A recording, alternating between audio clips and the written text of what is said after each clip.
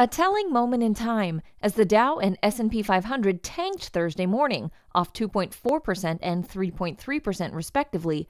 Procter Gamble rallied for no specific news-driven reason. Rather, investors flocked to the stock for two big reasons. The first is that the company sells staples, or consumer necessities, at various price points. As we detailed last month, you need toothpaste. And that's just one of the many things Procter Gamble sells that you won't stop buying amid high inflation, rising interest rates, and a potential/probable recession. The other reason is that Procter & Gamble is a dividend aristocrat with a 66-year streak of annual dividend increases. Today's top 5 stocks, pulled from our proprietary Trackstar database, show how the dividend aristocrats with the longest histories of dividend increases rank in terms of interest. Each stock on the list has raised its dividend payment every year for 64 or more years.